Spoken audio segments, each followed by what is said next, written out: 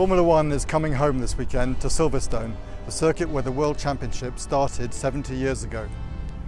It's the British Grand Prix weekend, and it's followed the weekend after by the 70th anniversary race. This is Sports File, and here are some of the talking points. The first Formula One World Championship Grand Prix was held at this windswept old World War II airfield in May 1950.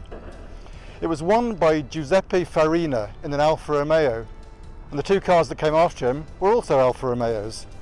But there was a Briton on the podium that day, Reg Parnell. The chances of another Briton on the podium this weekend are pretty high.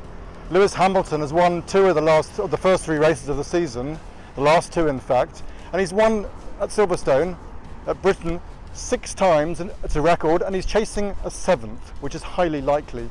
Mercedes have won everything this season so far. They've started every race on pole. So Lewis, Hamilton, a good bet for a win.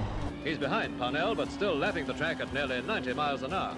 There aren't going to be any fans in the grandstands this weekend, and it was the best attended race of the year last year. But Britain has 3.5 drivers in the race this weekend, and that's something for the country's television viewers to get behind. When I say 3.5, there's Lewis Hamilton, there's Lando Norris at McLaren, and there's George Russell at Williams.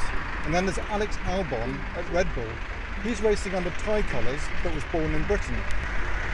Hamilton will get all the attention, obviously, but even if he doesn't do any crowd surfing this season, the popularity of Norris and Russell has soared over the last few months with their involvement in esports and raising their profile generally. They are a new, fast, young generation, along with Albon, that is getting the fans excited. Well, you can't talk about Formula One without mentioning Ferrari, the sport's most glamorous, successful and oldest team. They've been around since the very first year in 1950. They won here in 2018 with Sebastian Vettel. Last year they were overall runners-up, but this year they're struggling. They're down in 5th place. The car is not performing, the car is slow. Vettel and his teammate Charles Leclerc are not going to be on the podium this weekend unless something dramatic changes. This is also Vettel's last season at Ferrari. Could even be his last British Grand Prix, who knows? Hamilton as he skids round Copse Corner in his Talbot, but no, he's off again.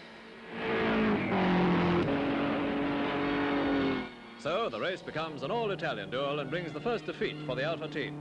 The winner was number 12, Gonzalez of Argentina, driving a Ferrari at an average speed of 96 miles an hour.